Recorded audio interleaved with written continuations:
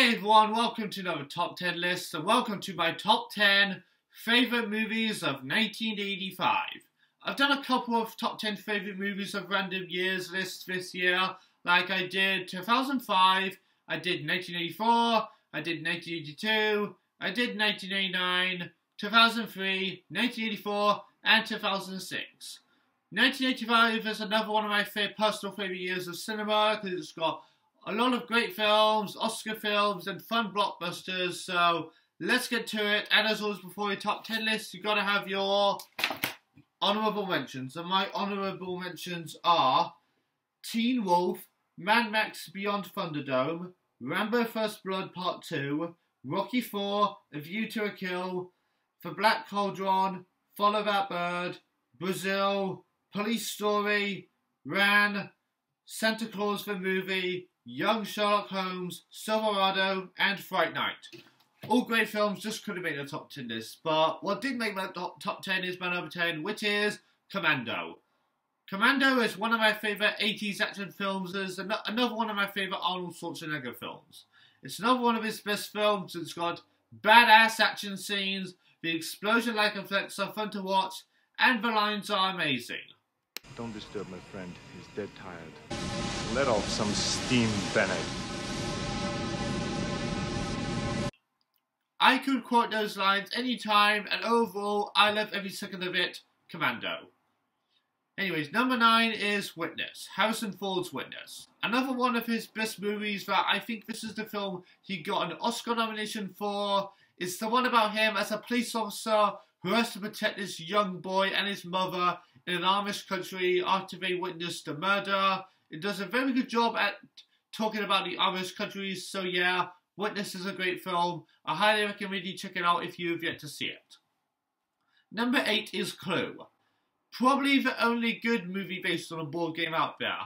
Great cast, like you got Christopher Lloyd, Tim Curry, Michael McKean, and Madeleine Kahn, I think her name is. It has a great whodunit mystery-like murder story on these people who come to a house and they slowly get murdered, and we have to find out who did it and stuff. Great ending with several alternate endings all tied together in one film. It got the characters from the board games in it, like Professor Plum, Mr. Green, and the way they tie the board game into the movie is very well done, so yeah. It's funny as well, so yeah, Clue is another one of my favourites of 1985. Number 7 is Legend. Definitely one of Ridley Scott's most underrated films. It's also an awesome fantasy film starring Tom Cruise as a forest dweller who has to stop the Lord of Darkness, played by Tim Curry, from marrying the woman he loves. It has amazing visuals, characters. Tom Cruise is great in it, but Tim Curry steals the show as the Lord of Darkness, and it's not one of my favourite 80s fantasy films. Anyways, number 6 is Pee-wee's Big Adventure. This is so far the only thing I've actually seen related to Pee-wee Herman, but I love it. I love this movie anyway. It's also Tim Burton's first movie that put him on the map, and it's super funny film about Pee-wee Herman going on a nationwide adventure to find his stolen bicycle. I love its humour, so yeah, Pee-wee's Big Adventure is another one of my favourites. Number 5 is Return to Oz. This is an unofficial sequel to the 1939 MGM classic The Wizard of Oz. When it comes to other Wizard of Oz adaptations, this is the one I enjoy along with that classic. Sam Raimi's Oz the Great and Powerful is pretty underrated in my opinion, but I wouldn't say it's on the same levels of greatness as that timeless 1939 film, but I still love Disney's Return to Oz. It does a nice job at continuing the story where Dorothy finds she's back in the land of Oz and has to rescue her friends like the Scarecrow, the Lion, the Tin Man, and has to restore Oz back to the way it was. It's also pretty dark at times, but it's still a good movie. Anyhow, number 4 is The Color Purple. The Color Purple is another one of my favourite Steven Spielberg films. It has a powerful story about the trials and tribulations of a young African-American woman living in the early 20th century in the US. Got a good cast like Whoopi Goldberg, Danny Glover, and Oprah Winfrey. and it is a pretty emotional movie, but at times at least. But very important film to watch at least once in your life. I highly recommend you check it out. Anyways, number 3 is The Goonies. Hey, you guys! Great family treasure hunting movie. Super quotable. Also got a good cast like Sean Astin, Josh Brolin, Corey Feldman, and Ke Huy Quan, to name a few.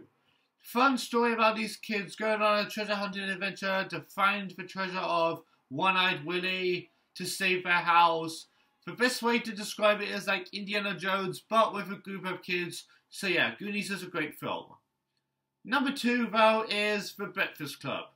The Breakfast Club is definitely one of my favourite teen films and my personal favourite John Hughes movie. I love its coming-of-age story about these teenagers who spend attention together the whole day, and they get to know each other since they are different of each one, but they understand each other very well. It does a good job at talking about subjects that teenagers struggle with, and yeah, I think even teenagers today can relate to it. But number 1, what else do you think it would be? It's obviously Back to the Future. Like, this is easily the best movie of 1985, because anytime anybody thinks of 1985 in terms of cinema, they think of Back to the Future, and for many good reasons.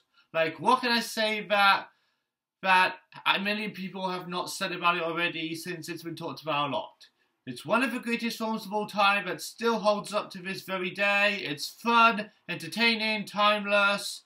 Marty McFly and Doug Emmett Brown are one of the greatest duos in terms of cinema, with such great chemistry. It's got good sequels, but the first film is so iconic and will always be remembered as one of the best time-travelling films for years to come. So yeah, those are my top 10 personal favourite movies of 1985. What are your top 10 favourite movies of 1985? Tell me down in the comments, and as always, thank you all for watching, and skadoosh.